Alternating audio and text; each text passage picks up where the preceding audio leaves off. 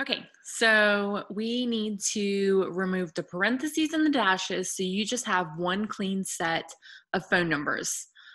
So you're literally going to highlight your column. So in my case, it's column A.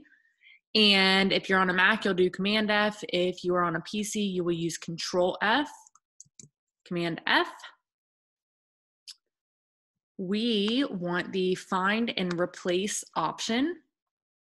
So first we're going to find the open parenthesis and literally replace with nothing. You're not going to put anything in this field. You'll do replace all or not. Oh, I had a space in front of the parenthesis. Be very careful with that. Replace all. Done. It replaced 18 instances.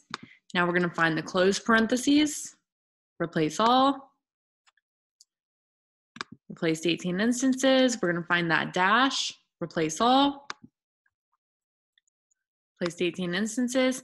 Now the problem here is in this format, there was an open parenthesis, a closed parenthesis, a space, and then the first 3 digits of the number, a dash, and the last 4 digits.